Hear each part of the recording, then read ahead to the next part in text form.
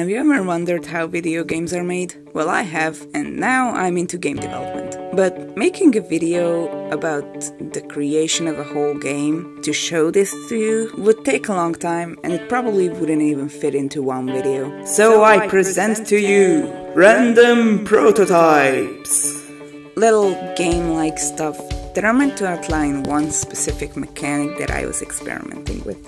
Now, before I show you this masterpiece, a lot of YouTubers say this nowadays, so I'm gonna follow their lead and tell you about this wonderful thing called YouTube Analytics that shows me that only 200% of my viewers are subscribed. So if that negative 100% could subscribe right now, we could hit 0 subscribers in no time. But let's get into it. So the first thing I did was to copy-paste my Game Jam project that I submitted to the WoWie Game Jam, since it already had a few things that I wanted, like 2D platformer movement and a level navigation system and the main menu. Then I got rid of a few things I didn't need. I changed up the main menu a bit, I changed the title, I kept the first level since it was good for introduction of the controls. And as you can see, it works like a charm.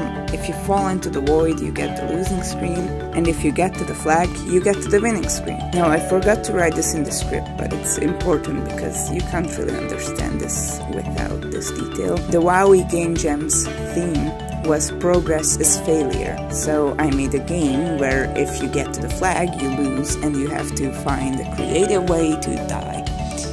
Yeah.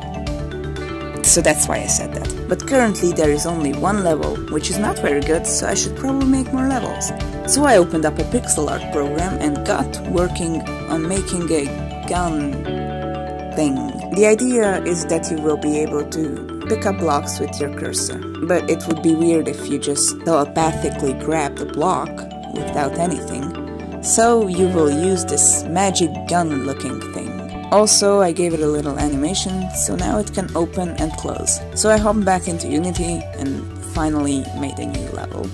I also added the gun to the player. It doesn't do anything yet, but it's there. This level is based on the fact that you cannot push boxes in this game. Like I said, you cannot push boxes in this game. But right now you can just jump over it, which is not very good. So I made it a tall boy, so now you can jump over it. You will have to use your magic gun thing to move it away, but at the moment it is not implemented.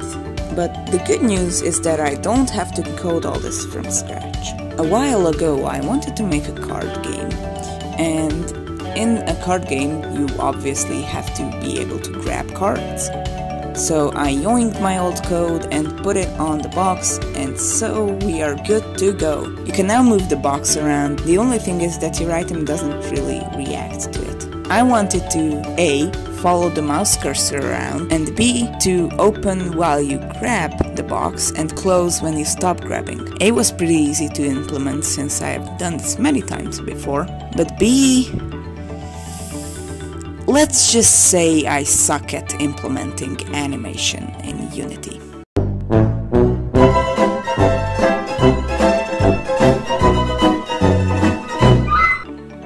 I got it working in the end though, and all that was left was to make more levels.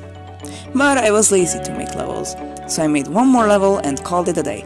I had to make a new mechanic for this level. It's not much, it's called the axis lock. You can lock the X or Y axis.